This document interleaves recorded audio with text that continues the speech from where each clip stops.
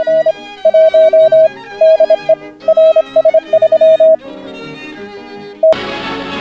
us introduce ourselves, British Pathé.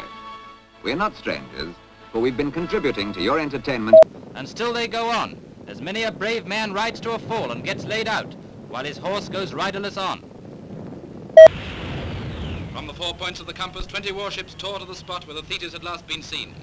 And then began the tragic battle with time and the sea. And here they are, at it again, with the royal cars driving back from the cathedral to the palace after the christening of the heir to the throne, Prince Albert. I wish to assure the people of Great Britain that they should consider the people of my country as their truest allies.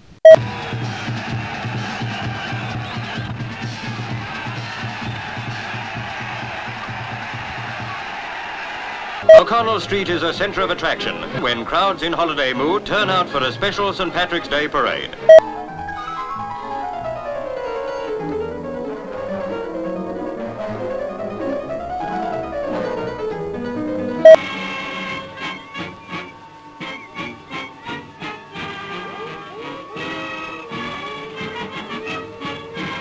On the Somme, the German machine guns chattered fiercely as waves of British troops came over the top. Alcatraz. Films and gangster yarns made it the world's best-known jail. It doesn't seem possible that they've closed it down.